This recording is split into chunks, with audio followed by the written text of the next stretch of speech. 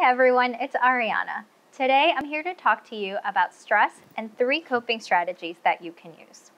Stress is something we all feel, no matter our age, children, adults, and we feel it all the time, not just with negative life situations. So think about any positive change that happens, like getting a new job. It's exciting, but it can still be stressful. And the thing with stress is that we feel it very physically. Our muscles become tense, we can feel pain, whether headaches, tummy aches. We get tired, it's hard to focus, and so we really have to think about when we are in moments of high stress, how do we cope with that emotion? So let's talk about 3 things we can do. The first thing is watch your physical health. When we're stressed out, the first thing to go out the door is our sleep, our eating, our activity. We just forget it. We're dealing with whatever's going on.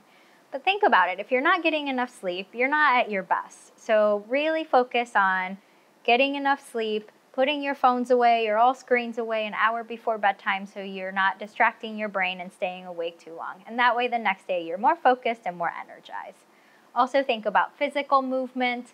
The more you move, the maybe exercises like walking or stretching, the better your body's going to feel and you'll release some of that muscle tension. Second strategy I have for you is doing something fun, doing something you enjoy. Even if it's 10 minutes a day, that can be really, really helpful. Read a book, paint a picture, even a home project, whatever makes you feel good and that it's something that you do just for yourself. And finally, connect with others. We know that one of the best things for coping and resiliency during stressful moments is reaching out to friends and family. Try doing something nice for someone or simply hang out with them, talk with them. It can do a lot for our stress levels.